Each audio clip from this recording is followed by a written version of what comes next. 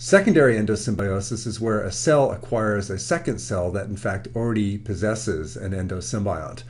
Typically, this is seen where you have a eukaryotic cell that's acquiring a second eukaryotic cell that in fact carries particularly a plastid as its endosymbiont. And thus the larger of the eukaryotic cell becomes a eukaryotic algae, and the former eukaryotic algae that has been acquired as a plastid tends to degenerate such that especially the nucleus associated with the plastid is lost.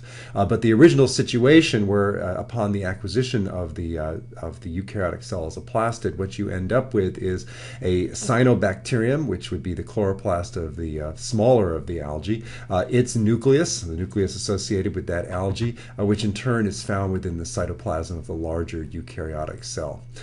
In most cases of this secondary endosymbiosis, this cell nucleus degrades to the point where it's essentially lost. However, in certain instances, it's retained, in which case it's described as a nucleomorph.